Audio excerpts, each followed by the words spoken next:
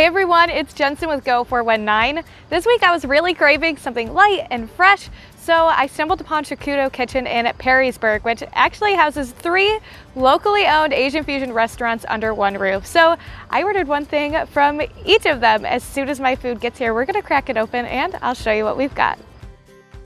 All right, my food is here. I'm hungry and excited, so let's see what's up first.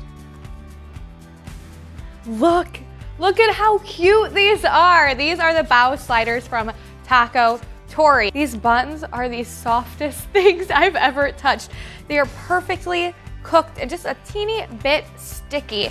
And the teriyaki chicken is really good. It's got that nice combo of a teeny bit of tangy, just a nice bit of sweetness, and it plays really well with the fresh cucumber in there. So that is a win. I have the poke from Kuma Poke, and look at all of those colors. It is absolutely beautiful. I made a good choice here. I got the wasabi sauce, which has a nice little kick to it that's not overwhelming, but you still get that good wasabi flavor to it. It goes really well with the sushi rice that I opted for, which is, again, cooked to perfection. And I got the raw tuna, but you don't have to get raw fish. They have tofu if you're vegan or vegetarian, and they have cooked chicken, cooked shrimp.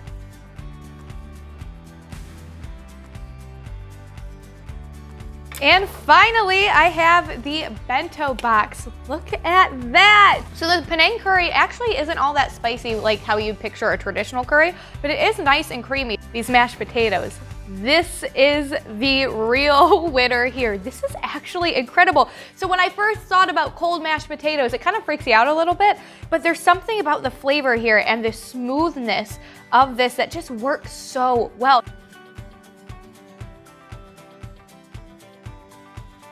That is all I have for you today. Again, I went to Shokudo Kitchen in Perrysburg that has 3 different places inside. So I had the poke, I had the bao, I had the bento. All 3 were fantastic. And there's more there too. You can try a bunch of different appetizers like wonton nachos and bubble tea, which I didn't even have time to get to, so I know that's disappointing.